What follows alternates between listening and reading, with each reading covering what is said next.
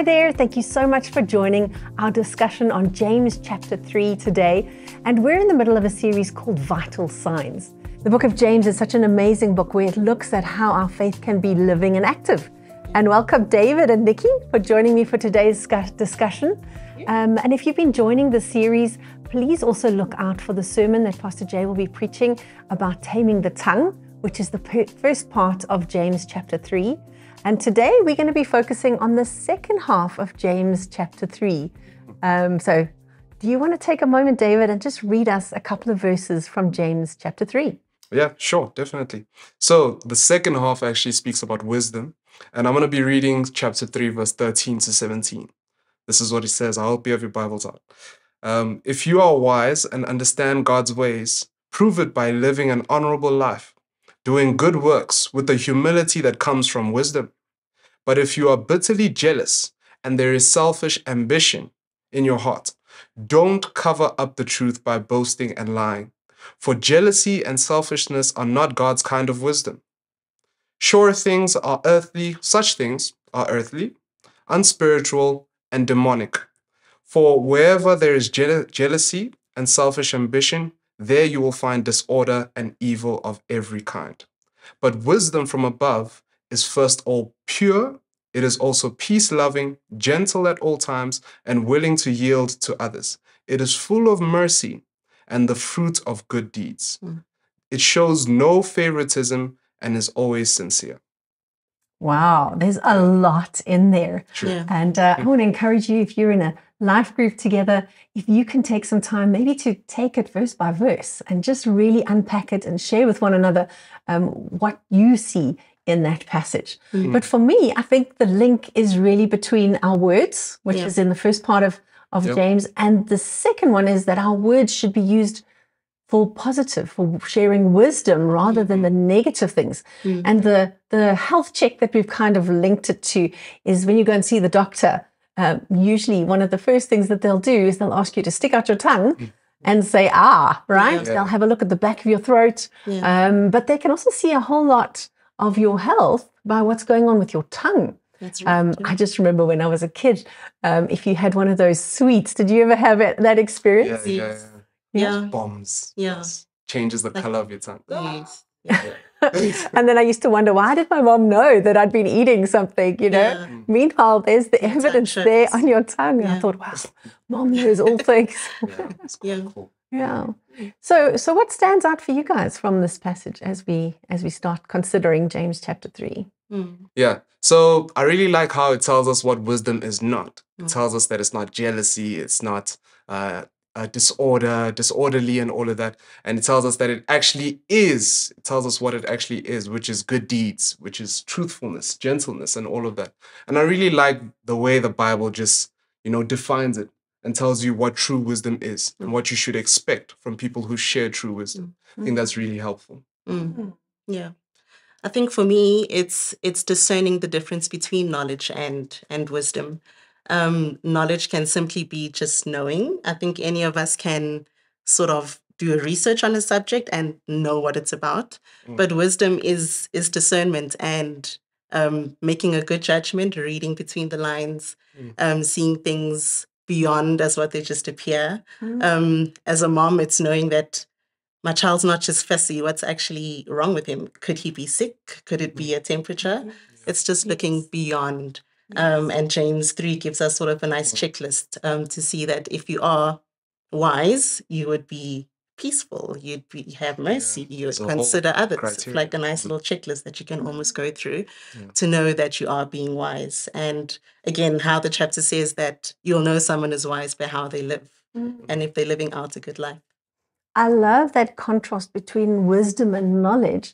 I think our world is quite obsessed with knowledge. Yes. If you have a look at people who are spending a lot of money to get degrees, often people who've got a lot of knowledge sometimes have a bit of pride with that. I've got a degree, you haven't, or I'm a specialist in this field and you're not.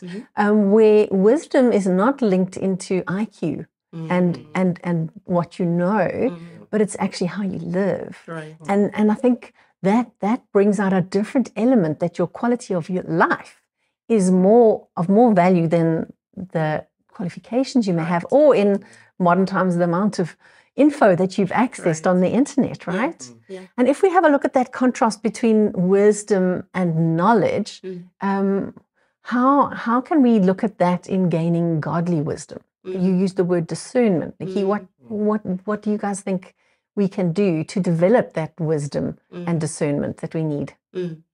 I mean, we can gain knowledge and wisdom from so many sources, from our parents when we're younger, from leaders, from our pastors, from our teachers. There's so many sources we can gain wisdom and knowledge from. But I think it's also just a matter of sort of almost filtering it and sifting. Like what does the word say wisdom actually is?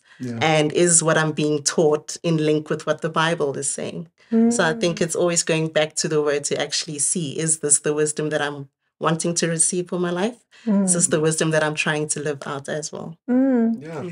And I think it also ties into your worldview and the philosophies. There's a lot of philosophies out there. David, as a young man, I'm sure you've been bombarded with a whole lot of political philosophies and philosophies on dating, and there's a whole way of thinking that is promoted by Hollywood or promoted by politicians. How do you, as a young person, sift through that, David? I think it's, once again, as Nikki has said, it's all about looking at the Bible and comparing it to the philosophies that are out there in the world, because the Bible is the truth. And if you're seeking true wisdom, then that's the first place to go. It also encourages us to ask God, you know. So when it comes to worldly philosophies and all these things that we find on social media and stuff, I do have to admit, it's easy to just consume that and think that it's the truth. But when you actually dive into it and look into it carefully, you start to see the errors and you start to see how invaluable it is to your life. You know? So that's me. Do you want to maybe read a verse that you highlighted a little earlier? I think it's from Colossians. Yes, so this is from Colossians 2, verse 8. And it says, "Don't let anyone capture you with empty philosophies and high-sounding nonsense that come from human thinking and from spiritual powers of this world, rather than from Christ." Do you want to expand on that a bit? Yeah, again, we exposed to so much. And like David said, it's easy to be consumed by what people are saying on Instagram or Twitter or Facebook. There's so many other stuff you could get consumed with. But again, it's just linking it back to the word. And because we are of this world, it's easy to, again, want to consume it because it's almost easier and it almost accommodates us better. It agrees with what we think. But is it agreeing with what God wants for us? Is it agreeing with what God's word is? Again, the worldly philosophies really accommodate how we feel and what we want to feel. But does it convict you enough to know what is right and what is wrong and what God is saying? So, yeah, sometimes we get into this place where we look on social media, and I'm speaking from a young man's perspective, where we receive information and we take it in because that's exactly what we want to hear. It's not the actual truth. Right. And I think that's a trap that a lot of young people fall into. Yeah. So I love the way that it says in James that if we lack wisdom, we should ask. And it says that God will give us wisdom. And I'm just finding as I've grown older and got more experience, I kind of thought things would get easier and easier. And in some ways they do. But I find that I'm asking for God's wisdom more and more because I'm realizing the contrast between just going with my own experience or what I'm thinking or what I've learned versus actually getting God's wisdom and God's perspective. And I'm finding I'm asking him for wisdom on a daily basis, wisdom in relationships, wisdom in work, wisdom in planning ahead. And he promises that when we ask him for wisdom, he will give it to us. Yeah. I think also just spending time in silence.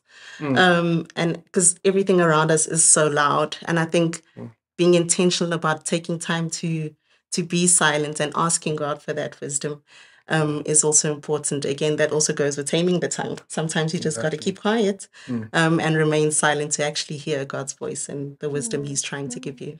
And I think that's such a valuable, it's actually a spiritual practice to spend time in silence.